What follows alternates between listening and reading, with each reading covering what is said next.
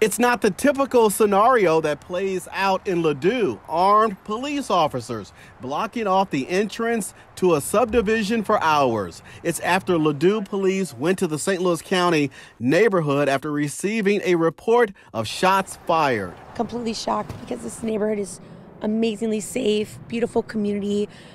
So to hear of something like that is very concerning. Just after 4 this afternoon, Ladue police say they received 911 calls from neighbors who reported seeing several men in black ski masks shooting out of a dark gray minivan near a cul-de-sac on Ladue Ridge Road. Police later released this photo of at least 2 of the suspects running after they say the man shot at a driver during an attempted carjacking. No idea and complete shock, yes. This mom, one of many neighbors who came home and had to verify that they live in the upscale subdivision before police allowed them